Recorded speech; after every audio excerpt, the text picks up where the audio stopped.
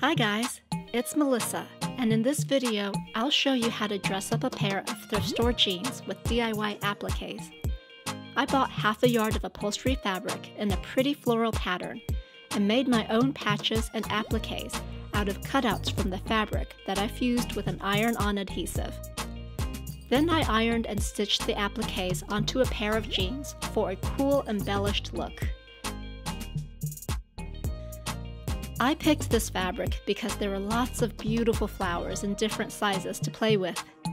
I washed and dried the fabric the same way I would with the final garment. Place the adhesive on the back of the material. The paper liner should face up. I'm using HeatnBond Light because I'll be hand stitching the appliques. If you want a no-sew project, be sure to use HeatnBond Ultra Hold in the red package. Set your iron to medium heat with no steam.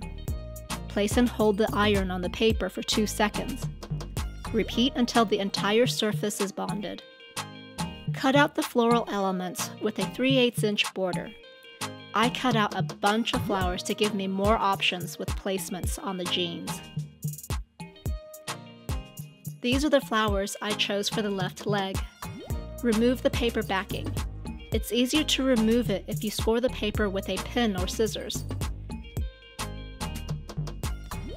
You should have a thick layer of adhesive on the back. Lay out the flowers in an arrangement that you like. I wanted the biggest flowers at the bottom and the smaller flowers climbing up the leg.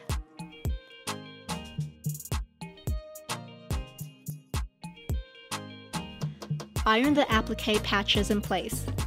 The instructions say to hold and press for 6 seconds, but I found I had to hold the iron for more than 10 seconds to melt the adhesive into the jeans. I wanted the applique patches to pop a little more, so I added running stitches by hand. I used 3 strands of embroidery floss in a bright red color to bring out the red in the flowers. If you use HeatnBond Ultra Hold instead of HeatnBond Light, like I did, you can skip this step. How cute are these jeans? The flowers really dress up a pair of plain jeans. I love the way the flowers climb up the leg.